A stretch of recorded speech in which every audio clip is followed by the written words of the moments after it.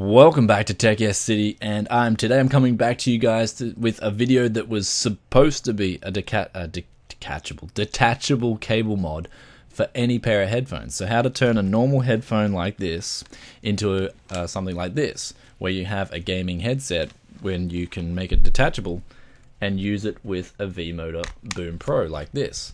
Now, as you guys know, I recently reviewed the v-moda Boom Pro and I was impressed by it. It basically, if you have a detachable point here, you can just turn any headphones, any audiophile headphones into a gaming headset. So it was really impressive. Not to mention that the speaker cable itself is also good as well. It's not going to, deteriorate any of your audio quality. But let's look now. I'll be getting this guide done. Like, it's a thorough guide. I'll be getting it done in the future. I'm going to be modding these and doing a thorough guide for you guys. And, I want, it's because people are like, well, there's the Antlion mod mic. And yeah, the Antlion mod mics are okay, but you got two cables. So I'd rather you guys, if you could, change this into a detachable cable. And then you can put in a v-moda Boom Pro. Or any other, maybe a cheap Chinese alternative when it comes out. Anyway. This is what I found. When I had these, I found a pretty, what would you call it, startling revelation. I had these are HD 595s. I was originally going to do the guide for you guys. I almost had it done. And then basically when I got it done, the left and the right speakers were confused.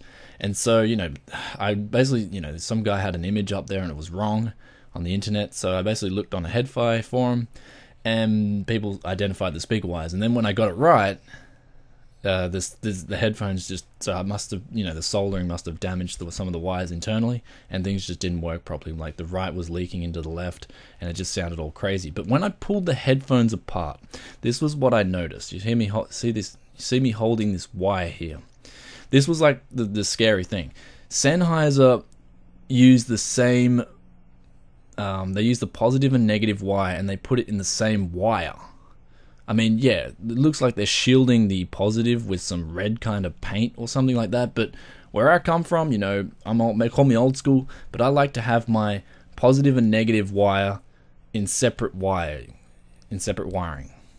And when I changed this, when I saw this, I was horrified. I was like, damn.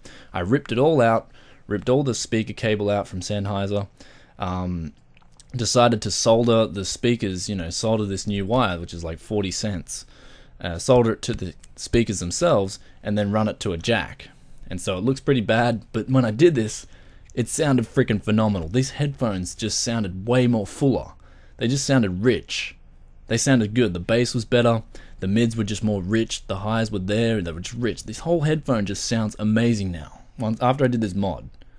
So maybe you guys in the headphone community might want to look into this.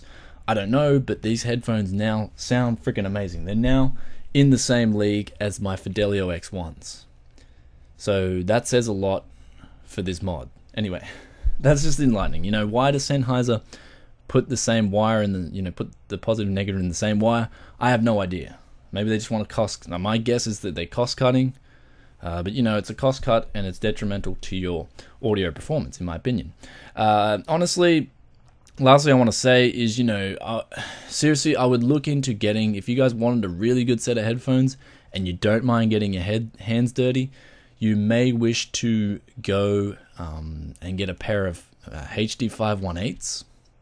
And then you can, maybe if you want to rip all the speaker wire out, change it over for some good stuff, and then maybe modify the backplate, you'll probably have a set of headphones that sounds better than a $200 set of HD 598s. Because if you guys didn't know, the HD 518s use the same speakers as the HD 598s. So you have a $70 headphone, if you can mod it properly, sounding better than a $200 headphone from the same manufacturer. Anyway, that's something to look into. It was something that kind of startled me, and these things sound freaking phenomenal now. Coupled with this is my new gaming headset of choice. And you're probably asking, why would you prefer these over the Fidelio X1s? These just have that sound signature. These have got that bump in the mids. And so I'll pull up frequency response curve for you here.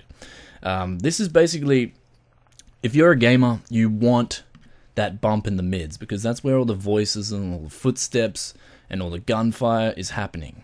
So if you have that boost in the mids, that's better for you as a gamer. Also, the sound stage on these headphones, it's really good. After I did this mod, it's pretty much in the same league as the X1s. They both have really good soundstage. So, honestly, I can recommend doing this mod. It's something to look into if you guys are in the headphone community. I was pretty startled by it. I was like, what the hell's going on? But yeah, you know, now these things sound amazing. They look terrible, but they sound amazing now. So anyway, I can recommend this mod. I'll be coming with the detachable cable mod soon, or when I get some time. It'll take me a while because I want to do a nice guide for you guys. And pretty much going to make any headphone a detachable cable, which will allow you to plug in one of these babies. Anyway, I hope you enjoyed this little video slash semi-rant. It wasn't really a rant. I didn't really get angry because these sound amazing now, and I only got them for $100. Anyways, I'll be coming back with another tech video soon, most likely reviewing the Sound Blaster Z, which is a mixed bag. But anyway, we'll get onto that soon. Anyway, peace out for now. Bye.